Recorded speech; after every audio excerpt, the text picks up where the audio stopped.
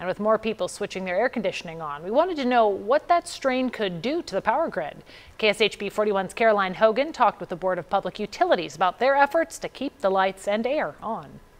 You know, we have 65,000 electric customers, 53,000 water customers, and the population's like 165, 166. The Board of Public Utilities covers KCK and parts of Wyandotte County. What we have is in KCK is a very large industrial base, which is unusual. So we have a large General Motors plant, the big KU Med Center. And those guys take a lot of power. So it's up to BPU to make sure no one in the area goes without it. Making sure that we have enough load to provide reliable power for all our customers, all our customer classes, and then they're also in constant contact with the Southwest Power Pool and others to make sure that they're getting enough power on the grid, we're having enough supply to our customers. So when does this become a cause for concern?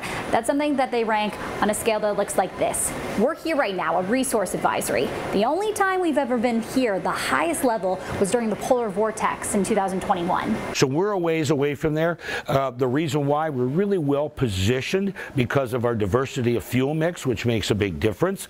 And also we don't have issues with gas resources this time of year like we would in the wintertime. David said, really, the bigger concern is for the customers.